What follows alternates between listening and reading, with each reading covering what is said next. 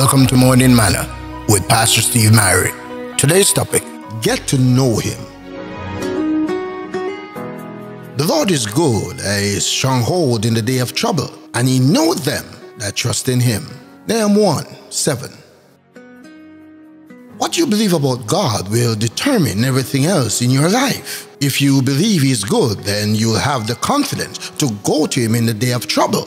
If you're not convinced of this, you turn to everybody and everything else, and only when you've exhausted all the other possibilities will you turn to Him.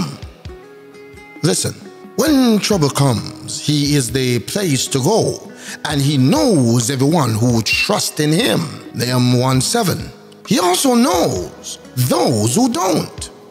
Now, there are two parts to this. First, what you know and believe about God.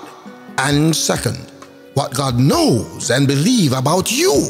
Many of us wait until the day of trouble to discover the faith we thought we had isn't there.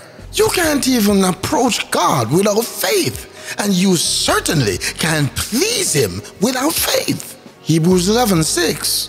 Child of God, are you so wrapped up in business and other things that you've neglected your spiritual life?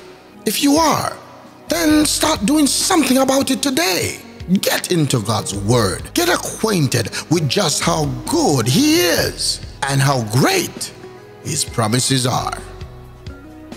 The thought for today: get to know Him now so that when trouble comes, He'll know you. God bless you today, in Jesus' name. Please remember to like and subscribe to my page on YouTube.